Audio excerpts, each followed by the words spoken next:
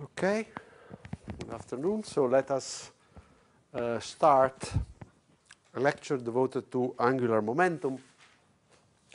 Probably not new to you, actually, I'm sure not new.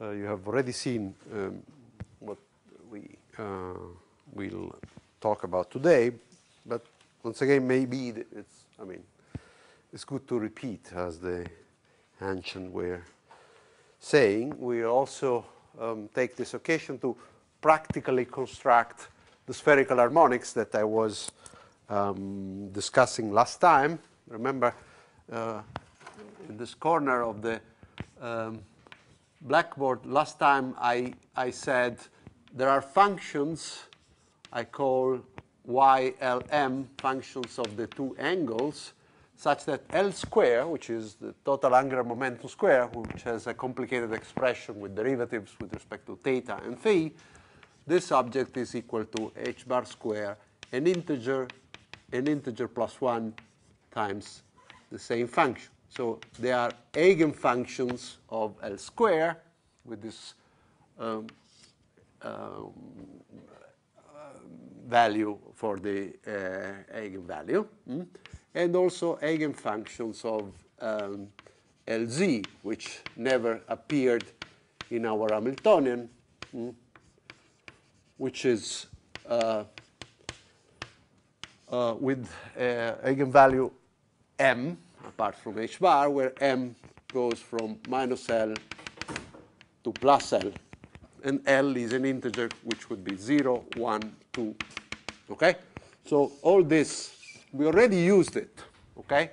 Although I didn't prove it to you.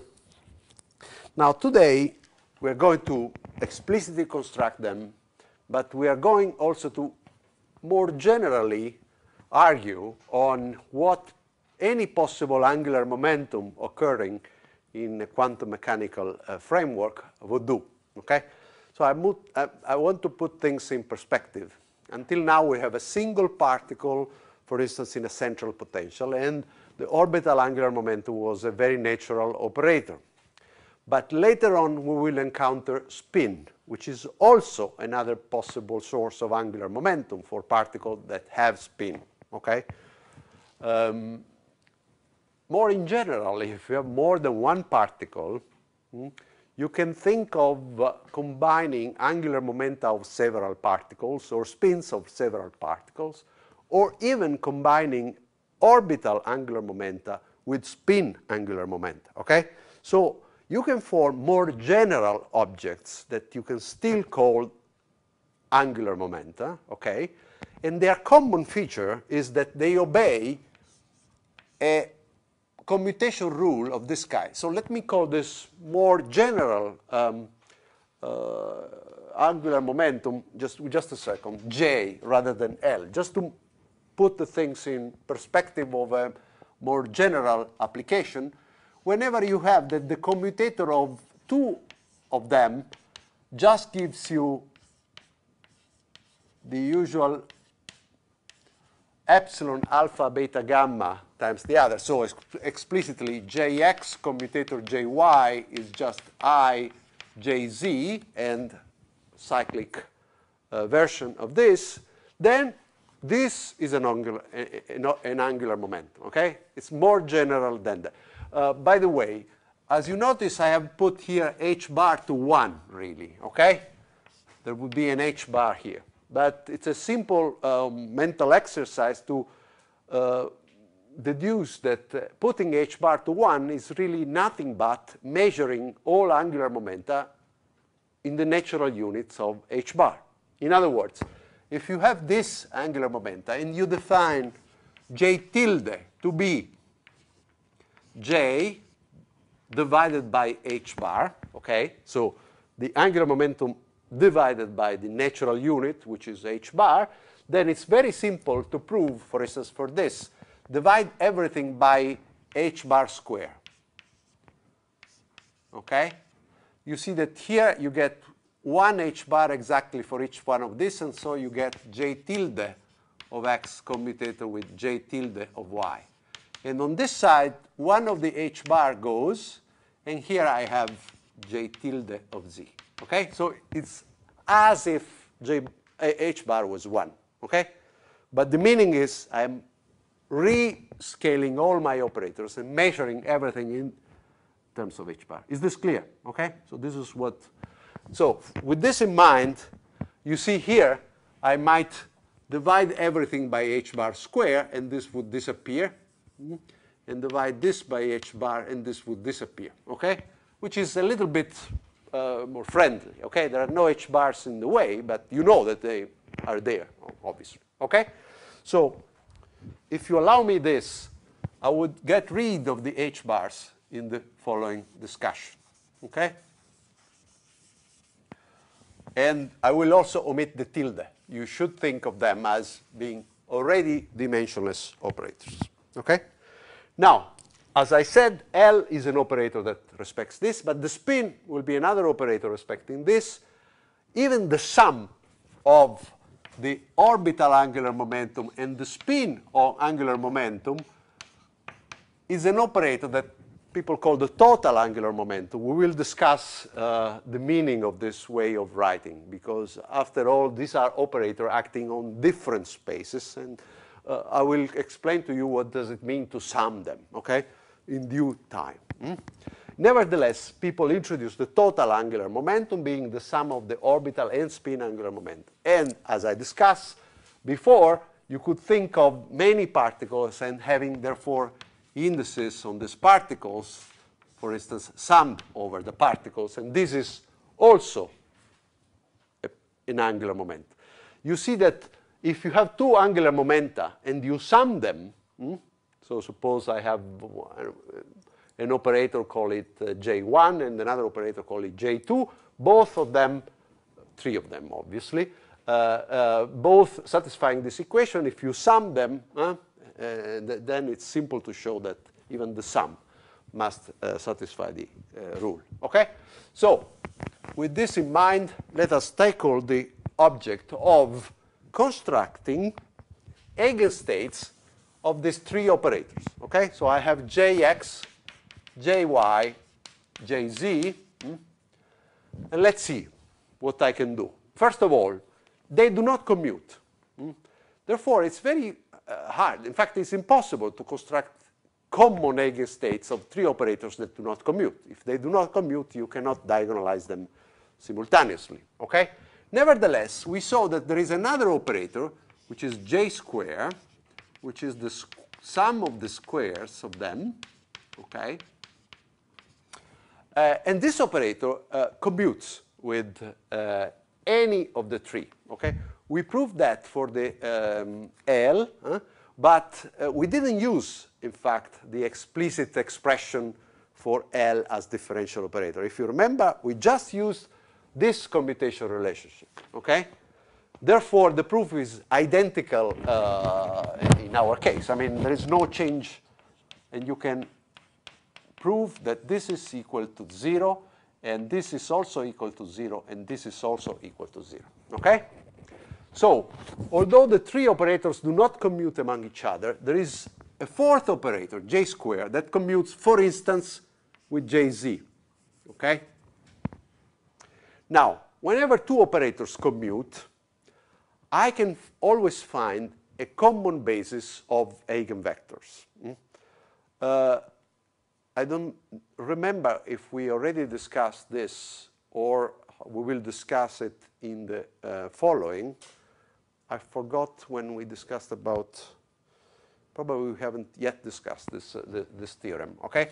We will encounter it later on, but let me just point to the idea of the thing. It's very simple. If I have an eigenstate, say, okay, let me write what I want. I want to construct eigenstates of J square, okay? Let me just indicate with two labels, okay? This will be an eigenstate of J square with a certain eigenvalue, which depends on this first label, J, okay?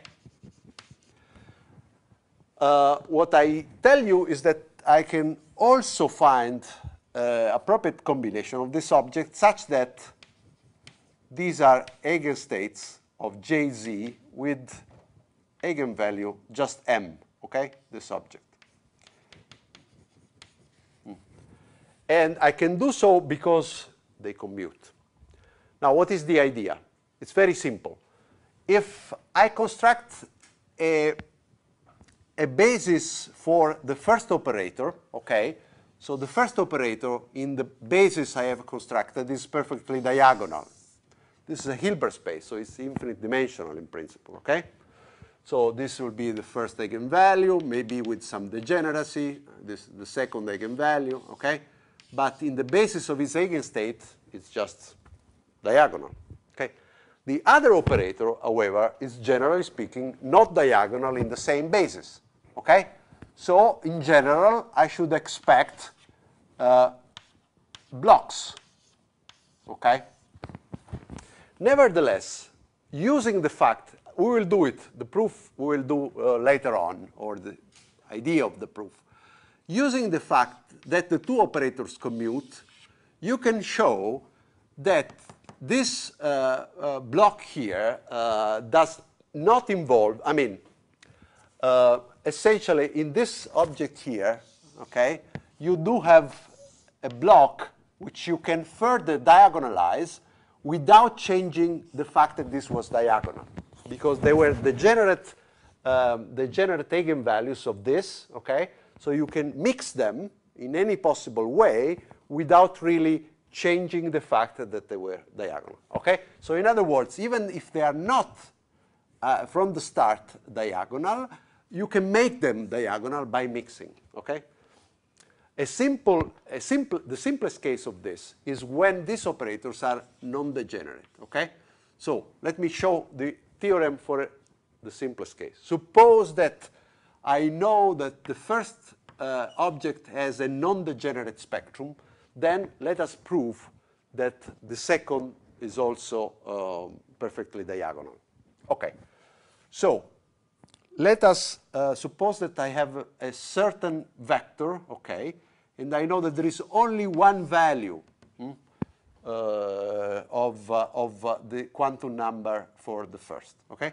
So if I apply Jz to this object, okay, and I calculate J square of this, then this is, since they commute, also equal to Jz J square, okay? But this is equal to Jz times the value Fj, okay? So the value, I can put it out, and this is the thing, okay? Now, you see immediately that if the spectrum of J square is non-degenerate, then this object here, having the same eigenvalue Fj, must be essentially proportional to the same object, okay? So you immediately see that this cannot be another state. It must be the same state, okay? So that's the idea behind the fact that when two operators commute, they can be diagonalized together, okay? I don't want to spend more time at this stage. We can see more later on about, okay? So,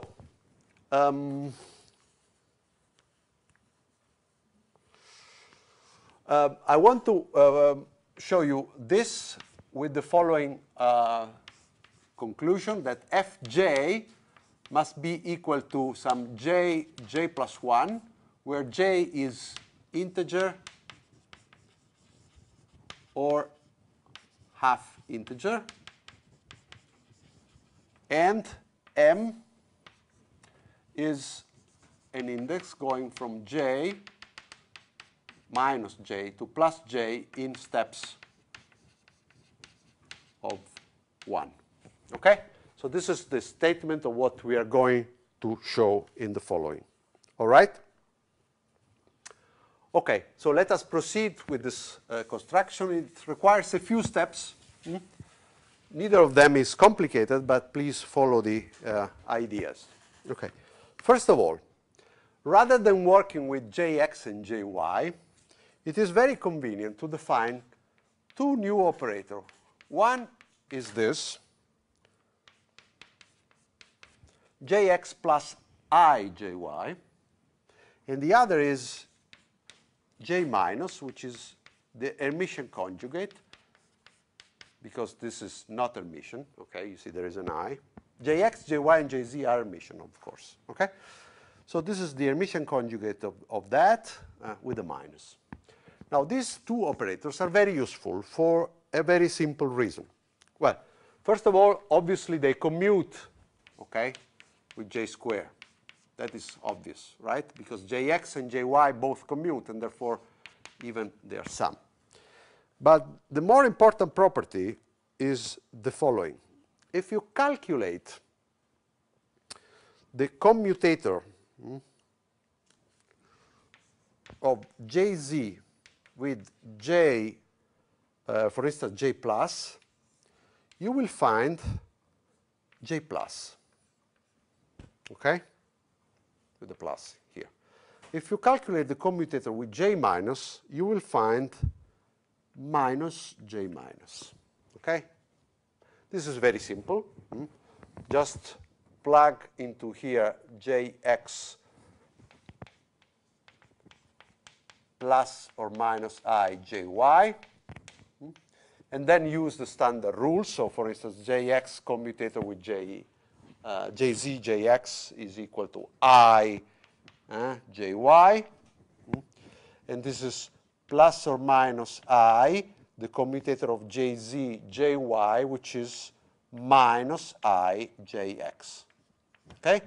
So you see you have a combination of jx and jy, and if you do the right algebra with all these i's around and plus and minus, you will get this. Okay? Try to do it. Very simple. Now, why is this useful? Look at the following.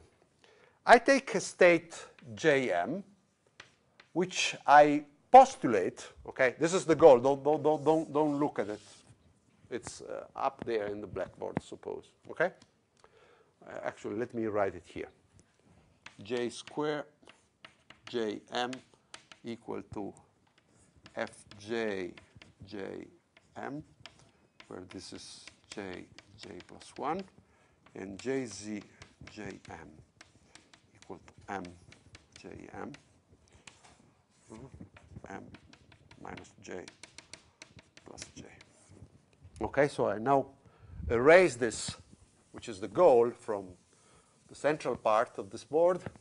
Okay, and I assume that I have some state, let me call it just Jm, okay, which is an eigenstate of j squared, okay, with some value of the eigenvalue, which I really still don't know how to predict, but there must be some eigenstate, okay?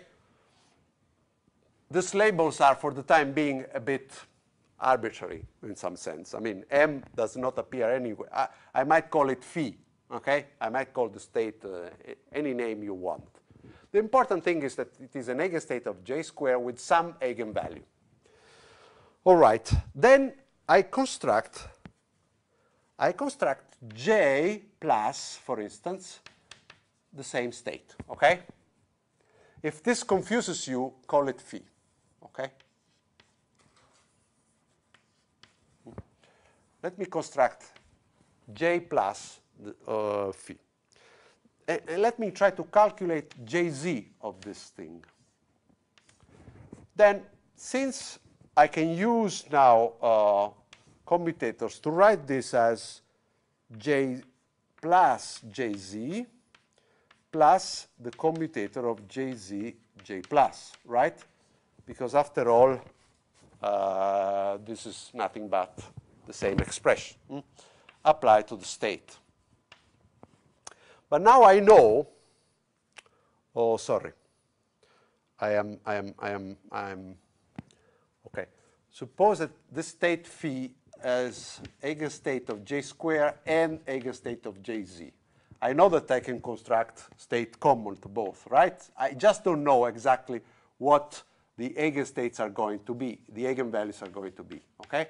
There are two numbers. One is fj and one is m, okay? And that's the reason why it's a good choice to put somehow J and M there in the labels. Now, this object, when acting on the state, has a simple effect, right? It's an eigenstate of this, and so it gives me what? Gives me exactly M, the number, times the state. Okay? This object is a simple thing. It's just plus J plus. So it's a plus J plus times the same state. Okay? But this is a number, so it's M. So you see immediately that this object is nothing but M plus 1 J plus phi. What does it mean? It means that if I have a state which has a certain M, then that very same state, if I act on it with J plus, is an eigenstate of Jz with M augmented by 1. Okay? So in some sense, J plus plays a role of ladder. It makes Jz increase by 1. Let me draw here. I had some value for Jz, say M, and with J plus, I got M plus 1. I don't know if M is an integer, by the way, okay? I know just it's an eigenvalue, some real number. Might be pi. I know that I can form pi plus 1. All right? Okay. So let me just representate here J and M, because I guess you will not be confused by this thing. Now, by the way, this very same object, while it changes M by 1, it doesn't change J square. In other words, if I calculate J square of this very same state, okay, well, let's call it Jm, okay? Then, since J square and J plus commute, okay, then I can also write this as J plus J square Jm. But this is some Fj, we said, okay? So it's a constant, which I can take out.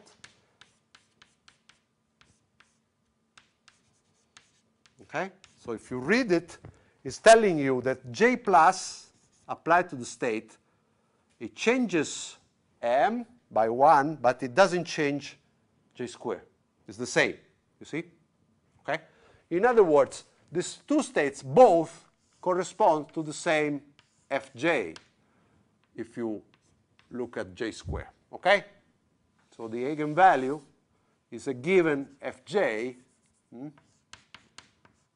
and is not changed by J plus. Okay? Is this clear? Now, you can repeat the thing with J minus. What changes is that you can still write this, identical, but what changes here is that this is equal to, well, this becomes a minus, but this is now J minus with a minus in front. You see here the minus? Which means that this object here becomes a minus. All right?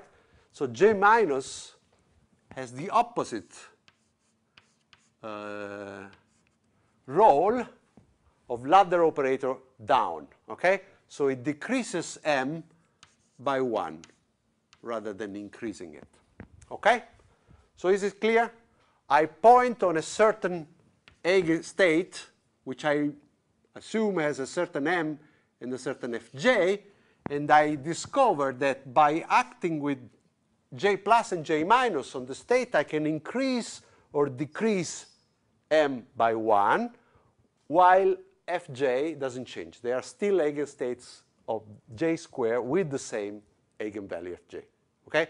In other words, I have found a certain degenerate group of states for J square.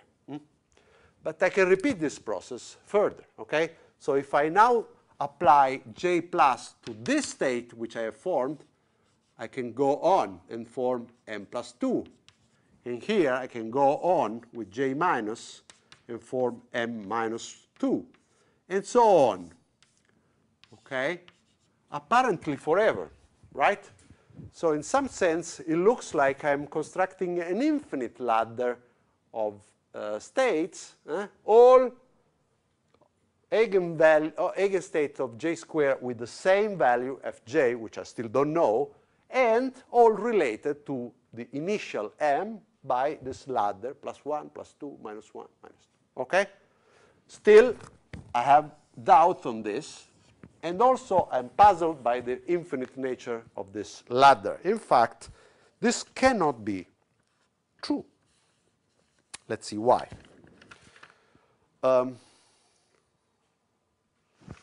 Consider the following thing. I mean, it is true that the ladder exists, but what is not possible is that the ladder goes on forever. The ladder must terminate at a certain stage. Let me show you this. I erase this.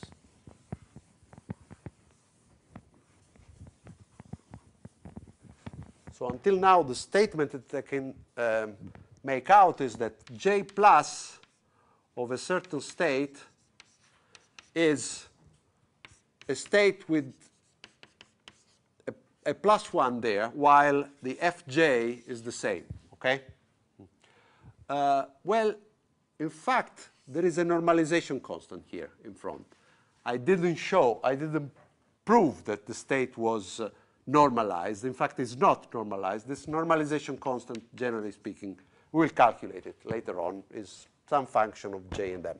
Similarly, j minus decreases by 1, and there is also a normalization constant in front. Okay, now, consider the following. J square, written here. I can write it as jz square plus the square of the sum of x and y. You can prove very easily by inverting these two things and plugging into there that this can also be written as 1/2 j plus j minus plus j minus j plus. Okay? It's a very, very simple thing. So just substitute, for instance, here jx plus ijy, here jx minus ijy, and here the same, jx minus ijy, and here the same. And you will see that the terms with jx square survive in the 2, and in fact there are 2 of them, and with 1/2 you get this. The term with jy square also survive because you have I times minus I, it's a plus, okay? And they sum together and you get this. And the mixed term, okay, don't. They cancel between this and that. Okay? It's a very simple exercise.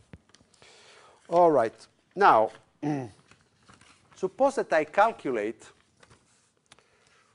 for instance, Jm, j square minus jz square.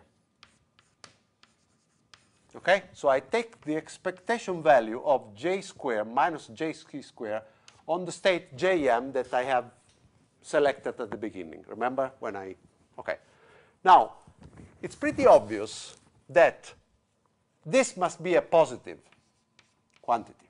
Why?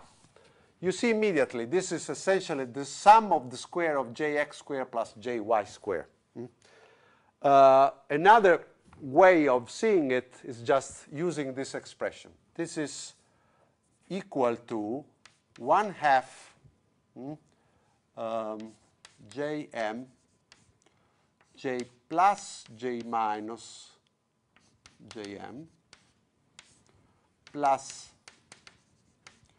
j minus j plus jm.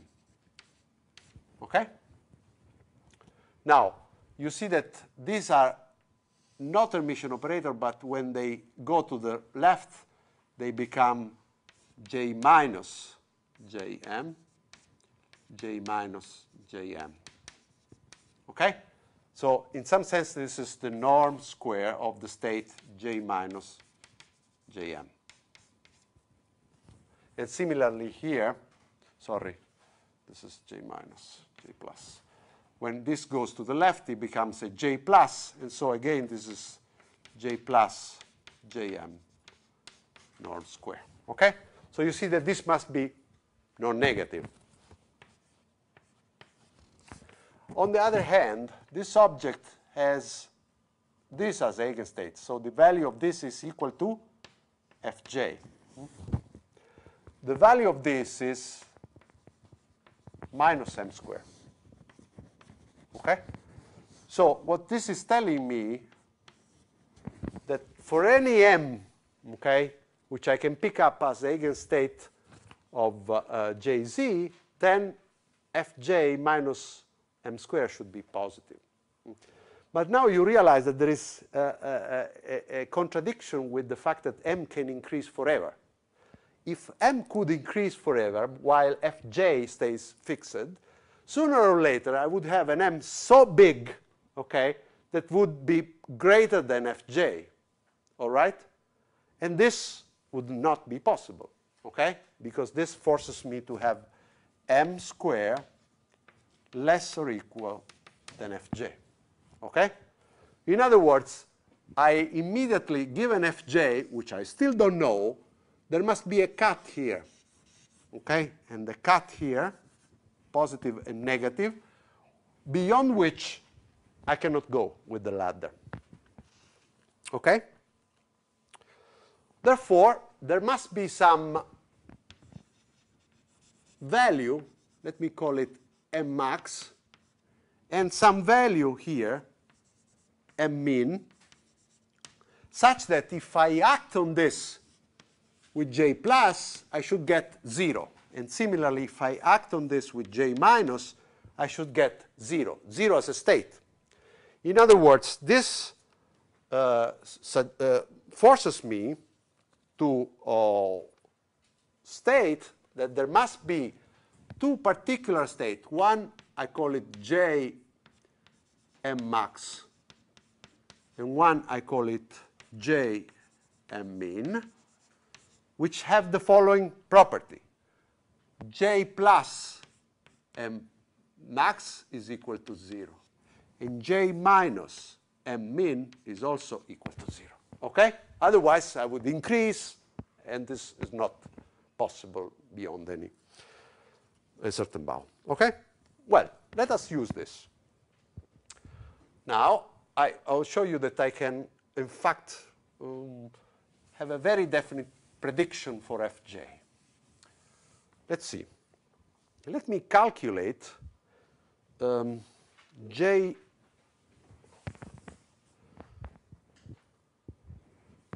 plus, j minus,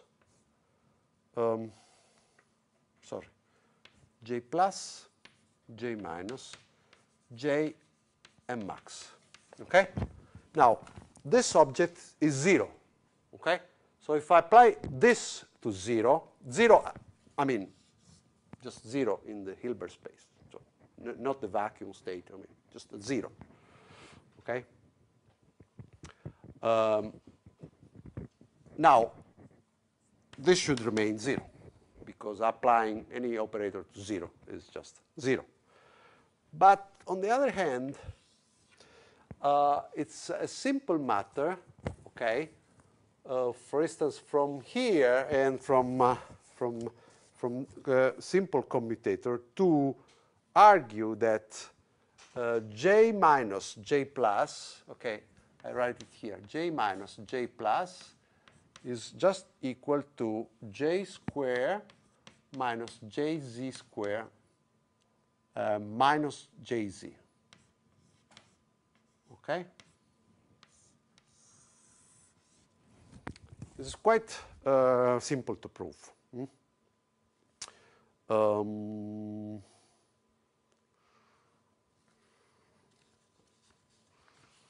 Okay. For instance, well, directly, okay? You can, let's do it here, okay? So j minus is jx minus I jy. J plus is jx plus I jy, which you can always write as jx square, plus, from here you get jy square, okay? then I have a term that is plus I jx jy from here. And from here I have minus jy jx. Okay? But this is nothing but the commutator of jx and jy, and therefore it's I jz. Okay? So this is equal to jx square plus jy square minus jz. On the other hand, this, we read it from here, is just j square minus jz square. Okay? So you get this. Is this clear to everybody? Okay. Now, I substitute here, and I get j square minus jz square minus jz. And here I get immediately, when I operate on j and max, these are all eigenstates, all eigen operators of this object, right? This one has fj. This one gives me minus m max square. And this one gives me minus m max times j m max. But this must be 0. But this is a state. So how can a state be 0? The prefactor must be 0. Okay? And now, finally, I have cornered down what fj must be. Fj must be m max square plus m max, or if I write it differently, this. You agree? Okay? Now, here I solve the mystery of the label. Why did I insist in calling this object j and not fj? Because after all, I want now to call this object, I give it a name. I call it j. Okay? So this famous object here, this largest integers that I get, I give it the name j. Okay? It's the maximum possible m that I can get. Let me call it j. And you see that immediately fj is a function of j, but it's not just j. So it's j plus 1. Okay? This is the reason why I didn't really use fj here. It was a bit asymmetrical notation. Is this clear to everybody? Okay, I can repeat the same spirit of proof in the other case. Okay, let's do it. This one. This time I have m min, and this time I operate with the minus and then plus. The minus gives me 0, and the plus cannot do nothing else but remain 0. Now I have the opposite thing to use, j plus, j minus. So I have this and this. And you see that these two things do not change, but this object here changes into a minus. And therefore, this object changes into a plus. Okay? So the opposite thing are almost the same, except for a plus.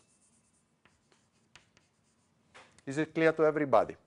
Now, I can calculate the thing. Okay? And immediately, I conclude that fj must be also, sorry, there is a plus, must be also equal to m min times m min minus 1. You see it from here. If I equate this to 0, I conclude that this must be true.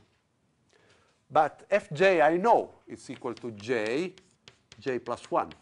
So can you tell me what m min must be, therefore? You see immediately that if you plug minus j here, I get minus j minus 1. The minus goes away, and everything is correct. Okay? So m min is nothing but minus m max, which was called j. Okay? Good. We're almost done. We have proved that the ladder, all of eigenstates of the same value of j square, which happens to be this j plus 1, must terminate at the maximum possible value of m being j, and the minimum possible being minus this j, okay? And it's a ladder of objects in steps of 1. Notice, still, I don't know if they are integer. This must be still pi plus 1, plus 2, or whatever. And this is whatever. I have no conclusion until now that this is an integer. But now, you can argue with me about the integer or semi-integer nature of this thing. How?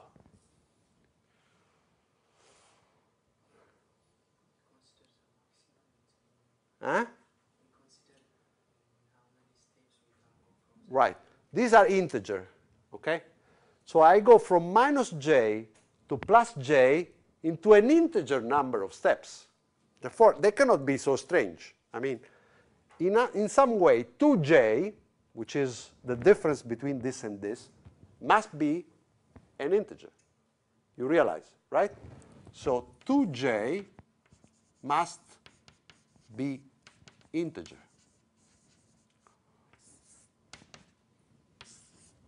Okay? So this cannot be pi, because this has to be the opposite of this, and there must be a certain number of integer steps connecting the two.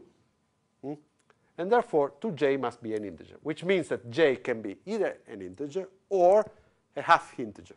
Okay? So for instance, the simplest case is j equals 0. Okay? If j equals 0, there is not much. There is only one state here.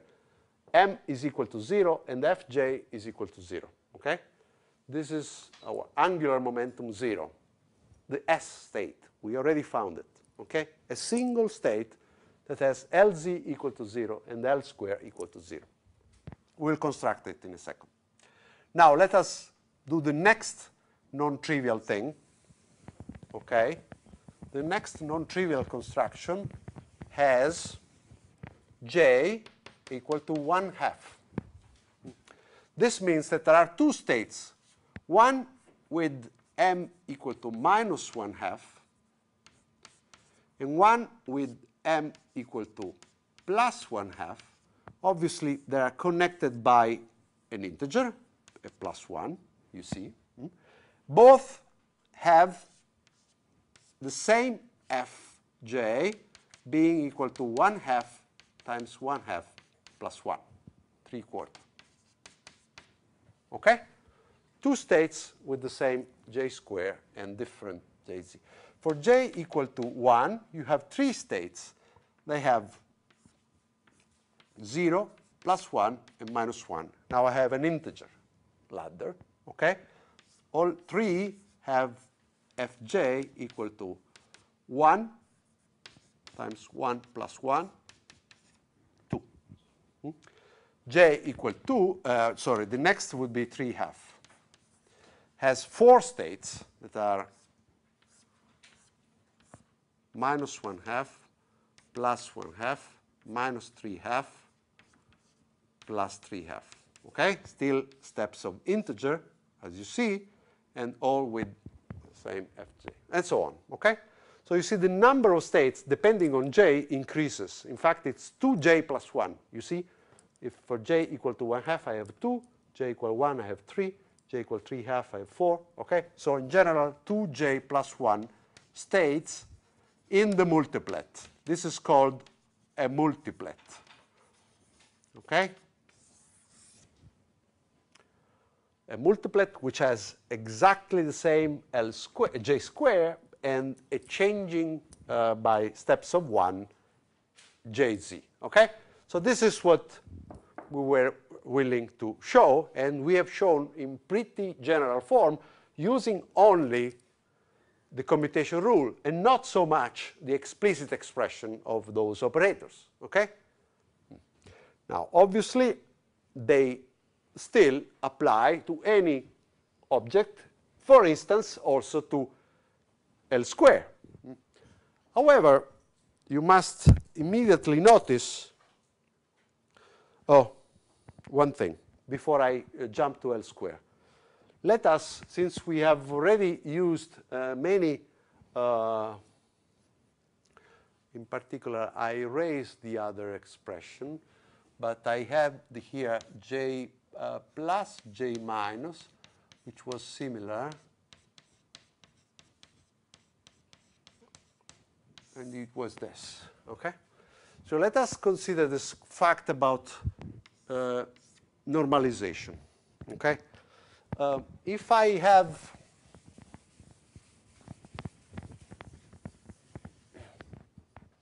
a certain state, Jm, suppose it is normalized correctly, so the norm is 1, and I apply J plus.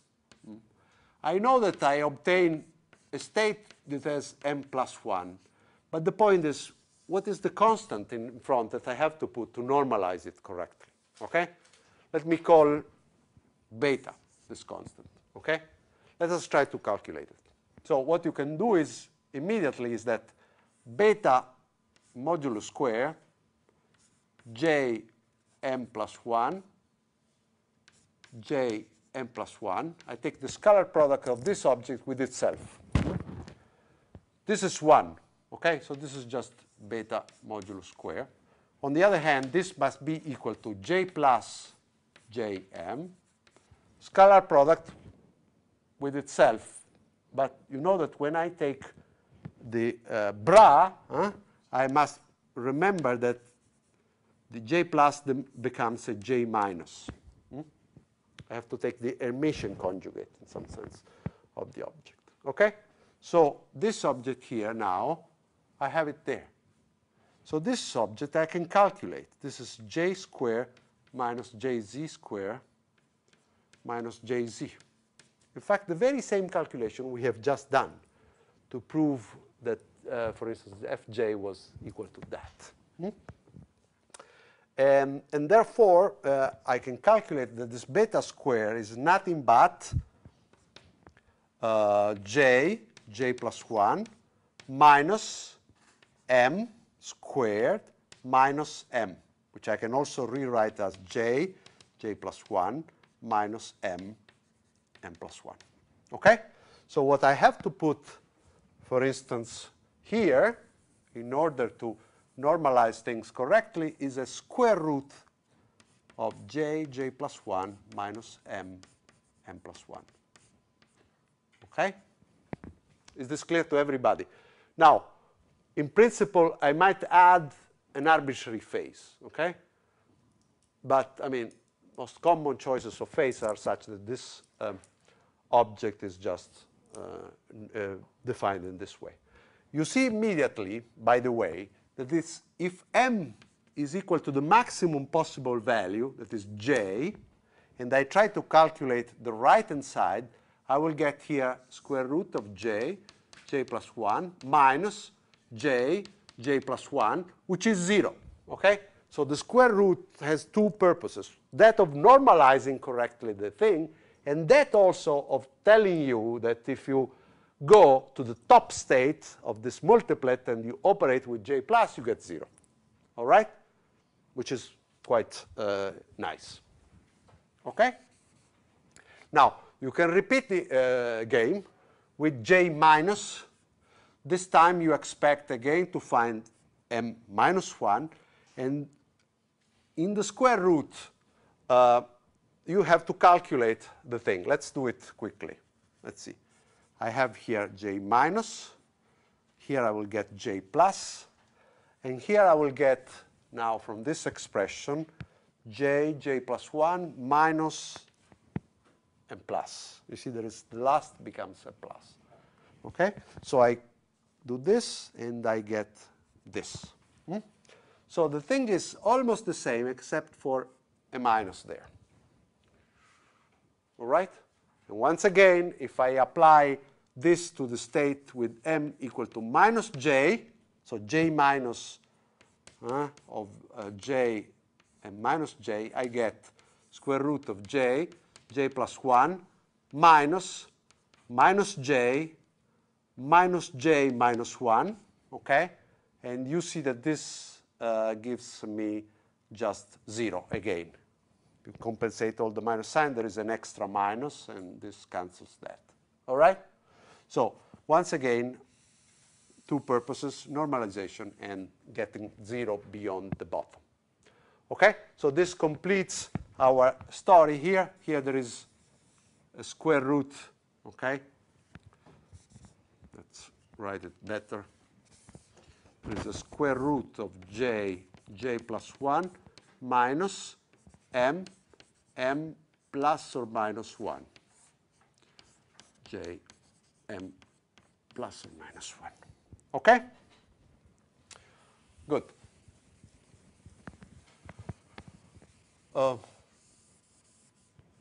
Now, this story about the ladder will be very useful in constructing the spherical harmonics in 5 minutes or so.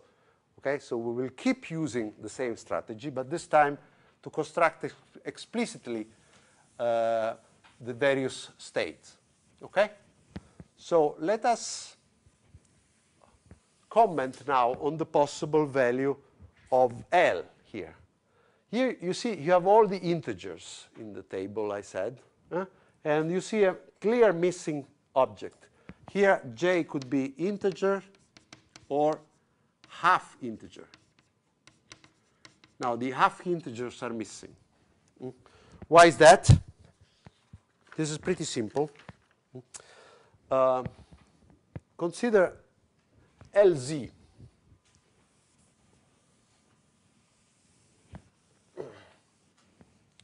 What should I erase here? Well, for the time being, that's fine. So remember that LZ is the only operator that has a very simple expression to remember, in fact. Rotations around Z are generated by the derivative with respect to the angle phi that describes, remember the, okay, maybe I should draw this again.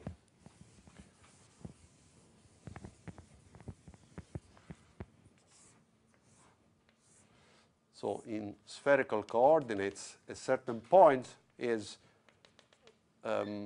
given by the angle theta, the angle phi, and obviously the radius, the distance from the origin. Okay? So phi, if you change phi, you just rotate around z. And it is a nice feature that Lz is just the derivative. It looks like a momentum with the phi as the coordinate that you take the derivative. Huh? Well, L as the h bar, then I divide it, okay, and this goes away. Okay? But this is a matter of choice. Okay. Now, what does it mean to be an eigenstate of Lz? It means that it must be a function of, in general, theta and phi, such that if you apply this operator, so you apply minus I, the derivative with respect to phi, you get the same function times what? Times m, where m is any number between minus j and j. Now, what I want to argue with you is that m must be integer and not half integer, for instance, as it would if j was half integer. Why? Let's calculate the solution of this object. You see, it's very simple. It involves only phi, theta is just a spectator, and I know how to solve it. It's the usual plane wave-like solution, right? The gradient equal to some constant. So the solution is some function of theta, I don't care because theta is a spectator, times e to the I m phi. You see, I take the derivative, I get down I m times minus I, just m. All right? So plane wave. But now you see, if you change phi and you add 2 pi to it, okay? So the same point here, I can regard it as phi plus 2 pi it shouldn't change nothing, right? Because 2 pi is just a full term. But let us calculate the function at phi plus 2 pi. You have same p of theta, e to the I m phi plus 2 pi, which is equal to the old function, so p theta e to the I m phi, times e to the I m 2 pi. Now, if m is an integer, this is just 1, because it's an integer number of 2 pi's, which is always 1. But if m was, for instance, 1/2 or 3/2, this would be a pi, or a pi plus, 3 pi, and so on. And this is very bad, because it means a change of sign. It means the wave function, if you consider it at phi or at phi plus 2 pi, which is physically the same point, has a different sign. This is not possible, obviously, okay? You realize I'm not doing anything except that I'm regarding the same point as phi or phi plus 2 pi. In other words, those wave functions should be single-valued when you return to the same point. Okay? And in order to do so, m must be integer. Okay? Which means that L must be integer. Okay? Now, this applies to orbital angular momentum, not to the general. Spin will not do this. Spin, in fact, characteristically changes sign when you do a rotation. But we'll see this later on. Okay? So if this is clear, let us start constructing now explicitly the spherical harmonics. The simplest case, obviously, is when L is equal to 0. L equal to 0 means that the only possible value is m equal to 0 also, right? There's one state only that we want, and it must have m equal to 0. So if m is equal to 0, this is just 1. On the other hand, I want a function of theta such that, for instance, L plus and L minus both are 0. Now, if you go back into your notes and you look for the expression of, for instance, of L plus, we wrote the expression of Lx and Ly, and you can sum them with an I and calculate what L plus is. L plus, you will discover, is e to the I phi minus I, the derivative with respect to theta, plus the cosine of theta over the sine of theta, the derivative with respect to phi. Okay? Now, let us take, therefore, the candidate spherical harmonics that has 0, 0. We already discovered that it cannot depend on phi, okay? Because it has m equals 0. All right, therefore it must be a function only of theta. Therefore, take now L plus. I know that this object must give me 0. As L minus also must give me 0. But let us calculate L plus. So this derivative has no effect because there is no dependence on phi. This derivative is telling me that I, e to the I phi, minus I, the derivative with respect to theta of the prefactor p of theta should also be 0. So this should be 0. Okay? Which means that the function must be also constant in theta, not only in phi. In other words, the function as a function of theta and phi is just a constant. No dependence on theta and phi. Now, you usually pretend that these functions are normalized. How do you normalize a function in the full solid angle variable? You do it in the usual way like this. You have an integral over d phi from 0 to 2 pi, an integral over d theta from 0 to pi, but remember that there is a sine theta in the measure, okay? And then you want that y, L, m, theta, and phi just give you 1. This is the normalization that you choose for all those functions. Now, if this is a constant, the integral is very simple. How much is this integral of, just 1 over the angle? 4 pi, right? The solid angle measure is 4 pi. It's a very simple integral to do. Therefore, this quantity here must be 1 over square root of 4 pi. Okay? This is the S state spherical harmonics. A very simple thing. Okay? Now, let us proceed with a more general L. Let me not do one by one first, but suppose that I have a generic L. Yep.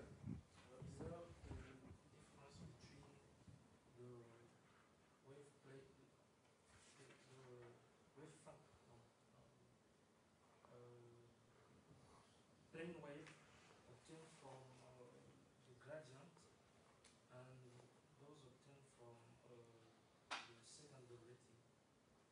Because here we get a plane wave, but with the Schrödinger equation. No, I hope, okay, the question is if there is a difference between the wave function obtained with the plane waves obtained with just the gradient and the Laplacian type of thing. Now, I don't want to cause confusion in your mind. I'm just noticing that this equation here is formally the same thing as P psi equal to K psi, okay? Where P is minus I h bar, the derivative with respect to x, which has, obviously, e to the I kx as solution. So formally it's exactly identical. Although they refer to different variables. This is a variable in 1D. This is an angle, okay? Also, the Laplacian is the p square. Here, Lz square is second derivative with respect to phi, but it's not the whole Laplacian. So please accept the analogies, but don't make too much confusion in your mind. What do you see? One is phi, the other is x. I don't think it's very profound in this respect. It's a very simple thing. They are same functions, but in different spirit. Okay? Now, the fact that this is not a free particle, okay? This is not a free particle. It's a particle in a potential, but it's free to rotate in some sense, okay? And in this free rotation, something similar to the free particle emerges, but only in the angle. But don't push the analogy too far, because then you would say, okay, then theta, what do I take for theta? E to the I theta? E to the, no, it's different, okay?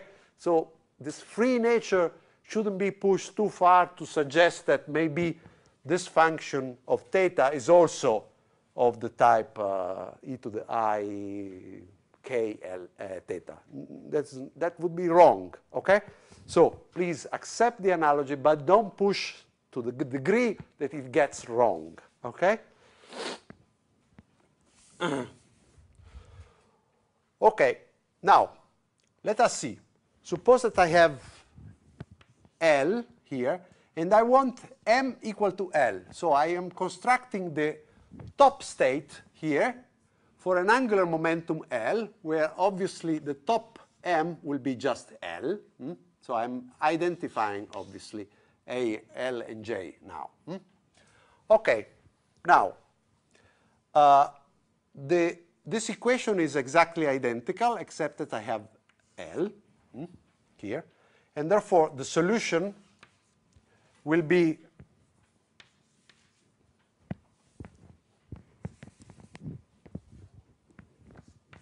some p of theta times what? Tell me what?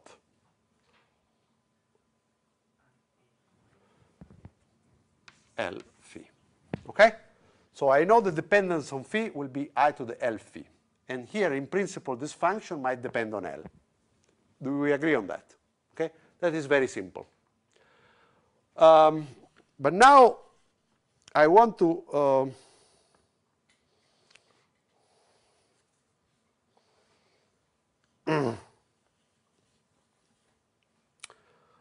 determine this object here. How do I do it? Well, here there is a trick. You know that if I apply L plus to it, so if I do L plus of this, what should I get? 0, because that is the maximum possible LZ in the multiplet. Okay, but L plus has this expression, where now I shouldn't forget about this piece. So let us apply it. I have I e to the I phi, then I have minus I, the derivative with respect to theta, which I can operate on P only, you see, times obviously e to the I L phi. And then I have plus the cosine of theta over the sine of theta. And then I take the derivative with respect to phi, which brings down IL, e to the IL phi. Okay? Now, you can take out e to the IL phi, in fact. Okay? So you just put it here, e to the IL phi. And you notice that this object here, in principle, should be 0. So the I is really not important as well. So what you have is a differential equation for this that must be obeyed. The derivative with respect to theta should be equal to the cosine of theta over the sine of theta times L. Oh, by the way, here there is still the PL. I shouldn't forget about the PL. Okay? This seems a very difficult differential equation. After all, we are used to the ones, okay? Derivative equal to a constant. Here, derivative equal to a constant, but multiply cosine over sine. You see, now, not a simple plane wave. We must somehow work a little bit more. Let's see. A guess on what might be. L brought down, it means that there is some power to the L, right? But on the other hand, there is also a cosine. It means that this function, which is, okay, means some function of theta to some power L, when you take the derivative, you get L times L. But then you have to take the derivative of f, which somehow brings a cosine. Okay? Let us see. Suppose that I have a sine to the power L. When I take the derivative, I get L, the sine to the power L minus 1, times the cosine. But the sine to the power L minus 1 is equal to L, the cosine, divided by the sine to the power L again. Okay? So you see immediately that indeed this object is the one that reconstructs the power L totally. Okay? So you now know the solution of this. The solution of this is PL is some constant times the sine of theta to the power L. Okay? So as you see, not a plane wave, although it's still free motion in rotation, at least. Okay. Now, obviously, the normalization constant can be calculated. After all, you have to impose this integral to be 0. The integral in phi is very simple because the modulus square is 1, so the integral gives me just 2 pi.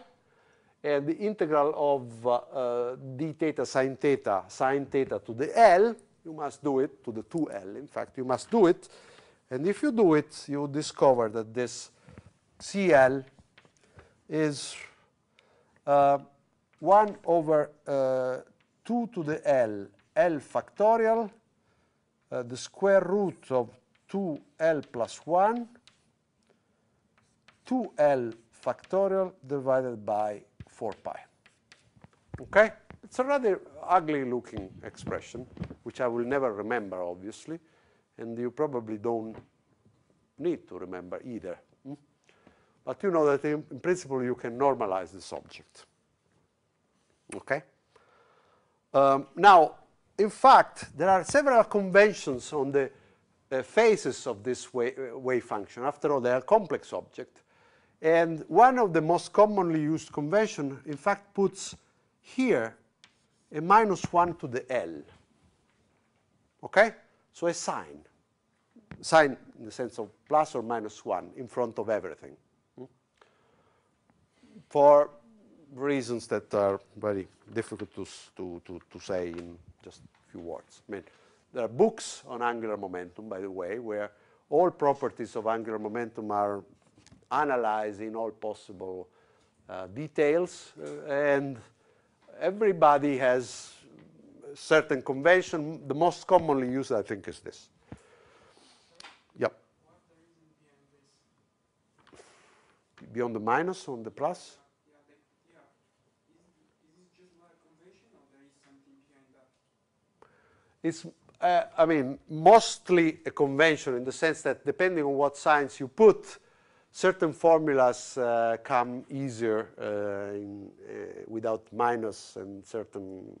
I mean, if you use a certain convention, this convention will propagate in a lot of algebra. There is a lot on angular momentum that, I mean, really, books, entire books on properties of wave functions. You can sum these functions. You can multiply several of the 3J symbol, 6J symbol. Really an amazing algebra behind this topic. So depending on how you choose some signs, obviously you will have plus or minus somewhere where, for instance, you don't like them. Okay?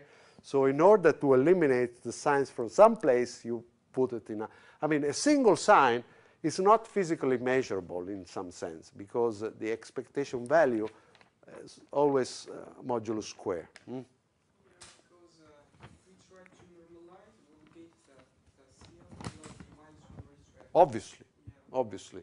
In fact, you can put any phase in front, okay, in principle. Obviously, once you select a phase in this state, then all the other states have a definite phase, okay, because I will show it to you in a second, okay? But the phase that you put there in this first choice is a bit arbitrary in some sense, okay? Yeah. Usually, when we normalize, we have the modulus square of a constant, and then here we have 1, for instance. Okay, we have something here. We 1, and then when we take the modulus of c, we just take the square root, and then we usually take the real part, right? We omit the imaginary part. And why? I mean, why?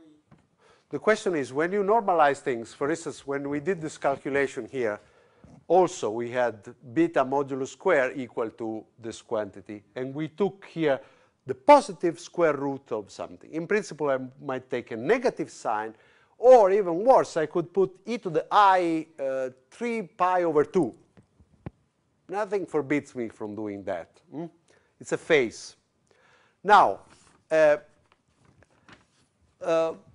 first of all, if I select a phase for a certain state, all the states that are generated by that state by application of some operators obviously will inherit that phase. So it's not that I can always choose phases randomly, because there are certain things that still have to be respected.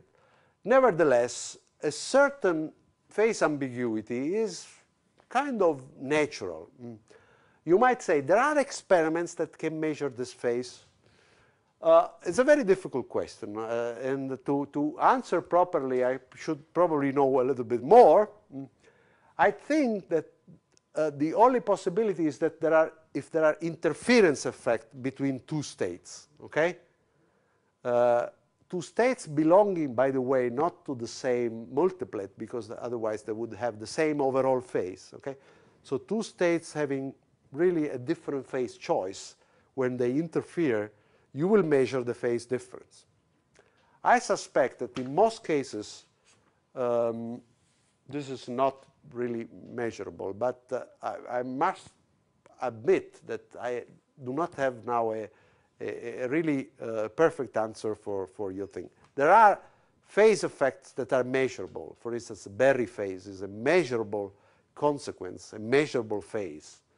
So one should not be very naive in saying, oh, phases don't matter because I always take modulo square. I mean, interference is one thing that can happen, and Berry phase is another major manifestation of a phase that is macroscopically important. So let me close the answer here without really giving you a full answer, but I think, yeah. I didn't understand why we took L plus Y0 equals 0. Why? L plus is equal to L plus Ah. and harmonic spherical Equal to 0. Oh, this is crucial. Good that you asked. The question is, why did I write that L plus LL, YLL is 0? Where? The first one we took L plus Y0 equals 0. Ah, when I consider L equals 0. Well, if you put L equals 0, this is the 0, 0. In other words, for L equals 0, the 0, m equals 0, is also the topmost and the most, I mean, it coincides with these two extremes. Okay? So whenever you apply any JL plus or any L minus, you should get 0 immediately. There is only one state. Any attempt to go further up or further down gives you 0. Okay? This is the extreme case of a multiplet composed of a single state. No, not for L equals 0. For L equal 1, if you start from 0, you create up to 1, you go down up to -1, and then if you operate on this, you get again 0. And if you operate on this, you get 0. So depending on L, you can go a little bit, and then you get 0. How much? 2L plus 1 states. All right? So if L is 0, just 1. That's the reason why for L equals 0, I wrote that this was, well, in fact, it's the same equation, you realize, except that now L is 0. Yeah? One more question. When we say 0, do we mean a state with 0 eigenvalue, or? No, no, no, no. 0 is 0. Okay? It's not a particularly fancy thing. It's a wave function that is 0 everywhere, and therefore it's really not a physical state. You cannot think of this as a physical state.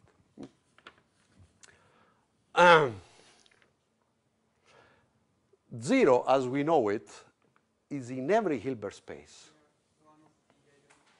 because you can multiply any state of the Hilbert space by any complex quantity, but in particular 0 is a complex number. It's the simplest one. So 0 is there everywhere. But it's not a physical state, obviously, because there's nothing in it. I must not explain this to you. Okay.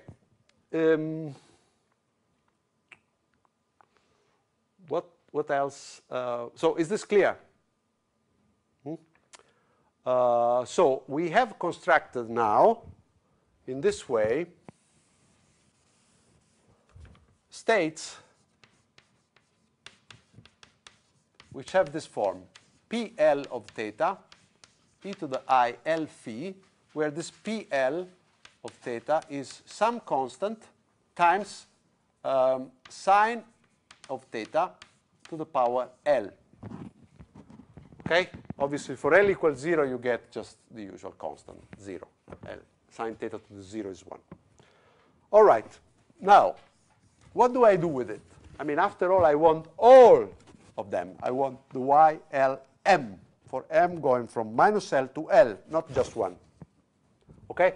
So I have constructed this object, and I want this, until I get to, say, y, L, minus L.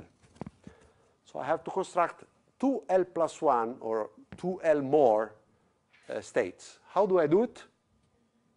L minus. Okay? So I know what L minus is. If I write L minus, I get this. I get the minus here. I get the plus here. And the rest is the same. Okay? So what I have to do is to take this state here,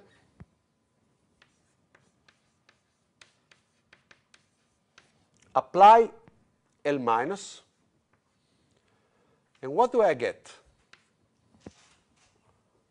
You might say, I get y, L, L minus 1. With what coefficient?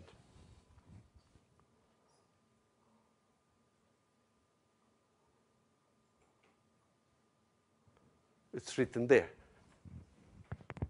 Okay?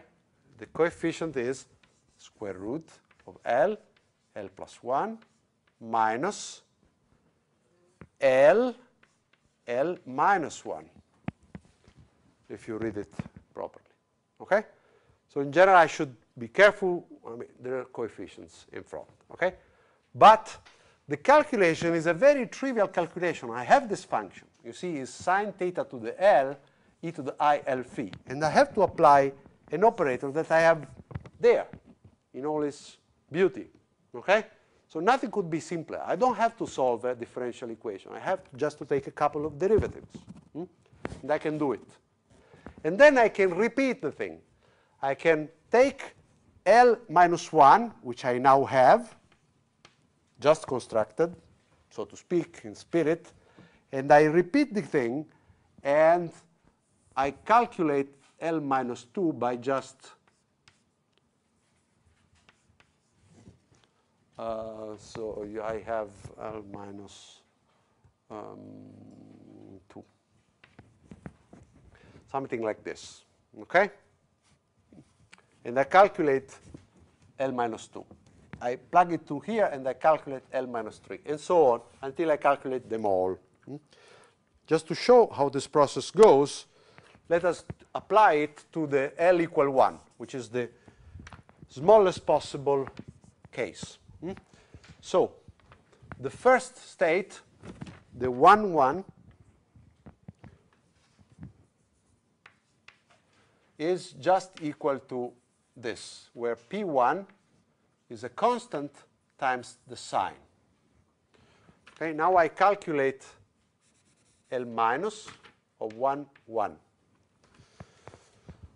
I have, let's see, the square root of 1, 1 plus 1, minus 1, 1 minus 1, times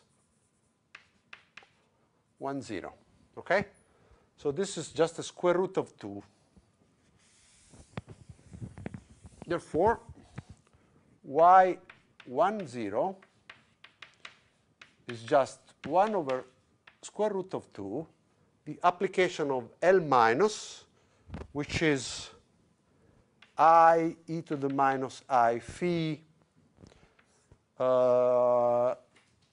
I d in d theta plus cos theta sine theta d phi applied to the function that is constant times sine theta to the power 1 times e to the I phi. Okay? Is this clear to everybody?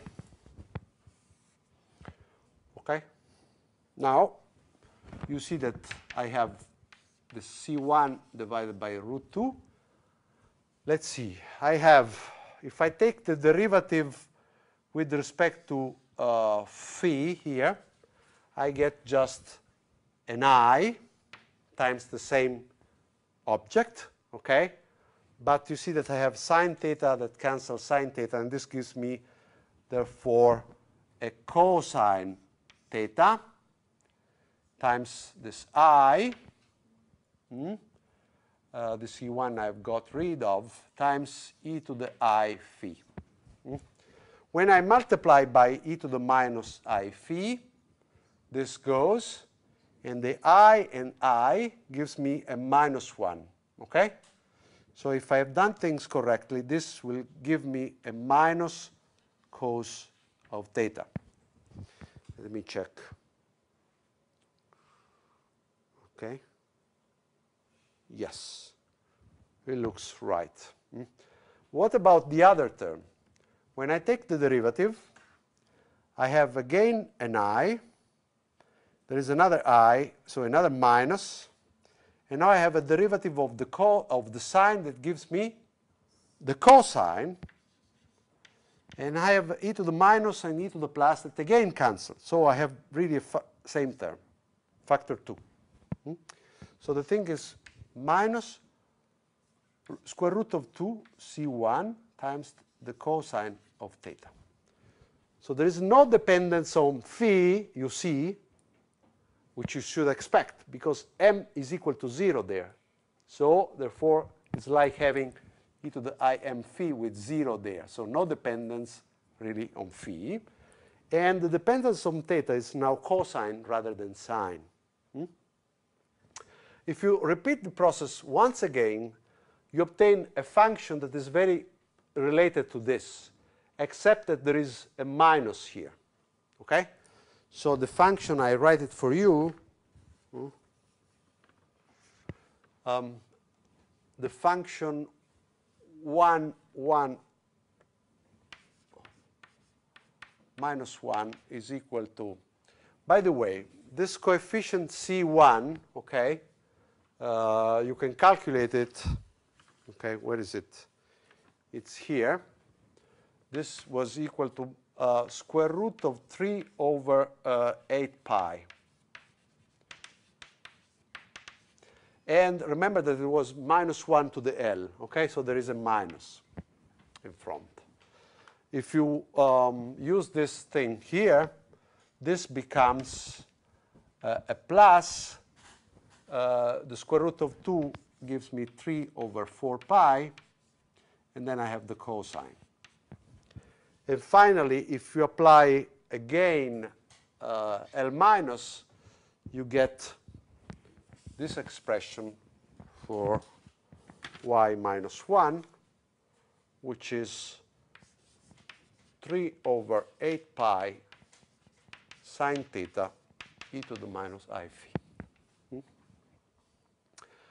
Notice there is an opposite sign here, okay? So this is like the star of that, you see? But there is also a change of sign, because after all, the first initial sign, minus, has propagated and forced me to take here a plus, okay? And once I have here a plus, I apply L minus again, and I get a plus even in this thing.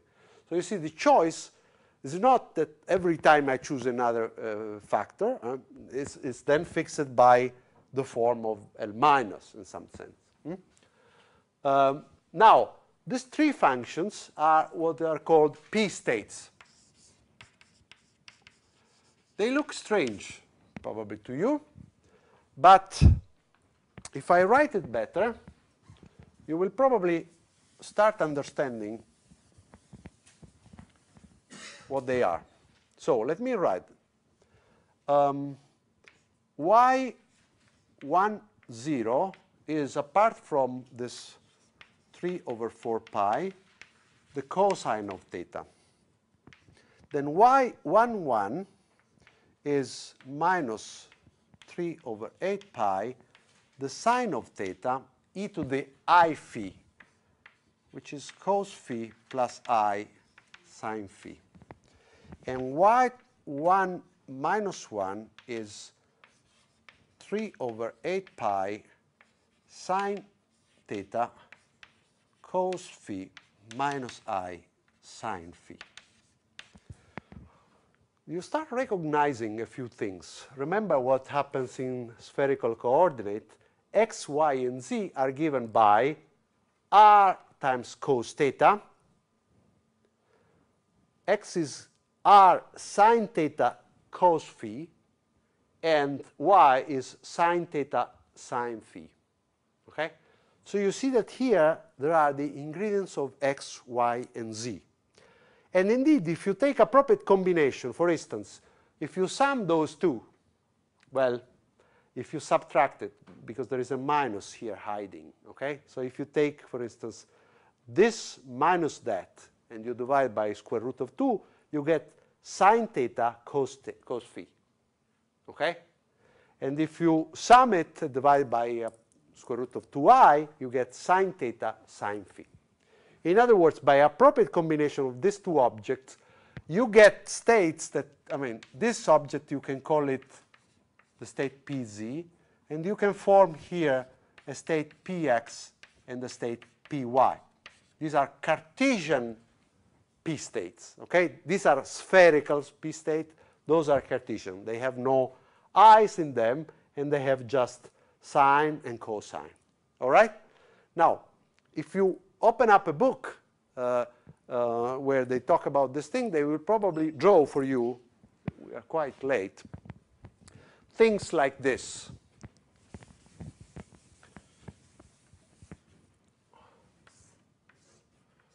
For instance, the PZ, they would draw something like this, depending on how nice they are pictorially, okay? Perhaps with the plus and the minus here. What does it mean? Okay?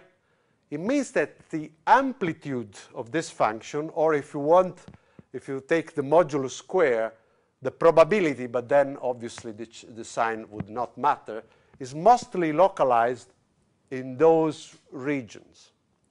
In fact, you can see that these are so-called, I think they're called polar plots. So you draw a point that is proportional to the value of the function in that direction you take. So you decide the direction, for instance, theta and phi.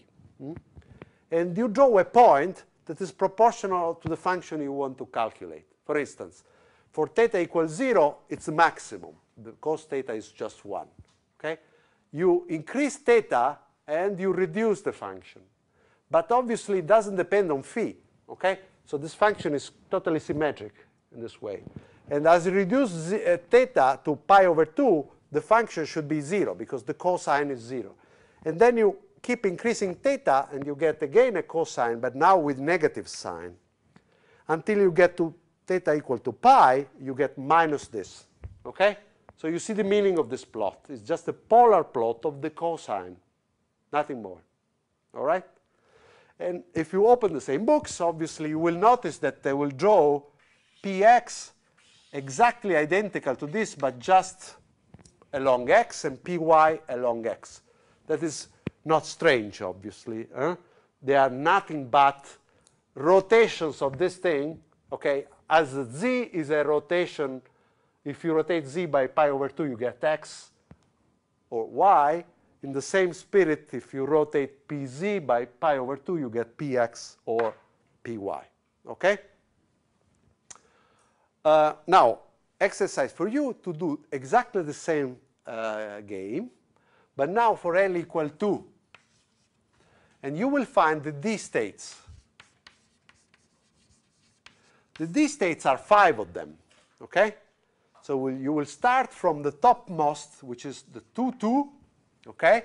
Which should be sine theta squared e to the 2i phi with some constant. And you apply L minus until you get to y2 minus 2. Okay?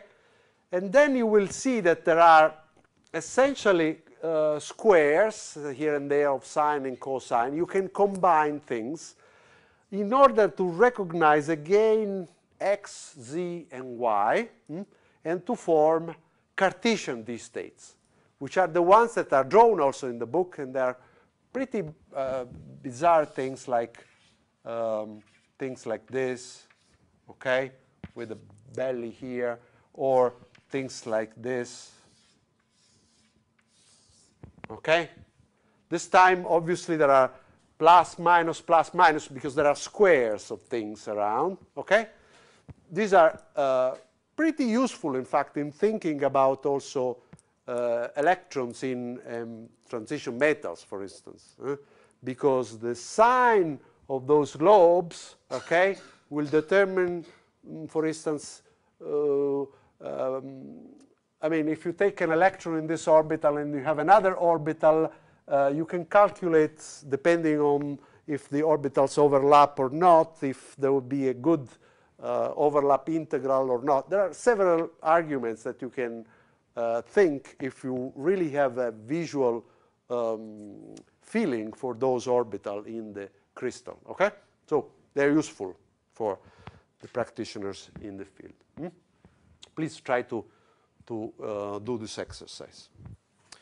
Okay, I think we are done with angular momentum.